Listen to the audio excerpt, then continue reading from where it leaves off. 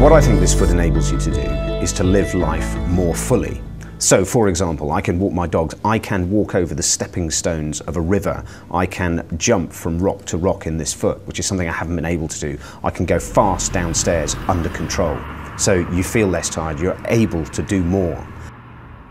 The EliteVT foot from Blatchford is designed to help people achieve a higher level of activity. Body weight will compress springs at toe and heel, and also it will compress a high-grade steel spring inside the ankle. I lost my lower right arm and leg 13 years ago. After I'd left the army, I worked for a charity clearing landmines in Asia and Africa, and I was one day walking back up a cleared lane, a safety lane where all the landmines had been removed, but there was one that the guys couldn't actually find. I was very lucky to live, and I did my first marathon less than a year after leaving hospital, so I was fortunate and I recovered very quickly. I choose to have an aspiration, which is to run ultra-distance races, of which I do quite a lot, at the age of 73. So I need to really look after myself. So I think it's also very important to understand the long-term effects of activity. The gait analysis allows us to study the movement of the human body as it interacts dynamically with the environment. The measurements that you can see here actually represent the forces generated under the foot. And these are created by the way the body moves. The body mass accelerates as somebody walks along the ground. The EliteVT is based on research and measurement on high levels of foot activity. The E-carbon spring heel can compress when loaded by heel contact with the ground and will release energy as weight is transferred to the toe. As that happens, the advanced carbon composite split toe spring will compress and at toe off will release its energy.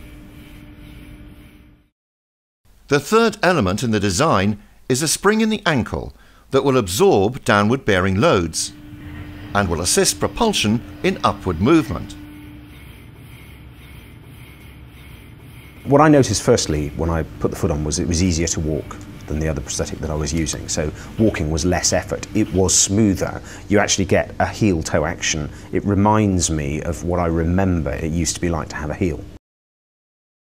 As the heel hits the ground, the heel spring compresses. As weight transfers forward to mid-stance, the heel spring extends. The axial spring tracks the ground reaction forces and assists knee extension as the toe springs release energy for active toe-off.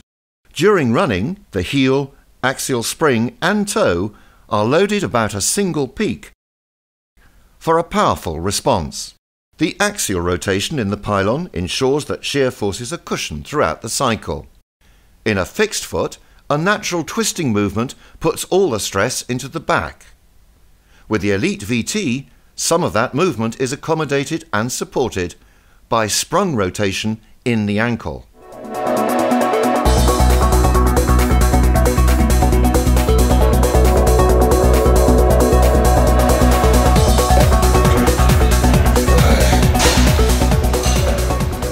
First you'll notice about this leg, the fact that allows the knee to move without the foot moving as well, which is really good. What's actually happening is as I'm twisting, the knee's moving to one side.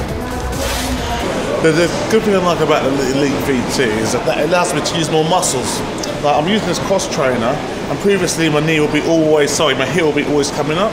But this stabilises my heel, allows me to use more muscles which I've not used before. Hopefully I'll be keeping this leg, this EliteVT, and I won't be getting it back.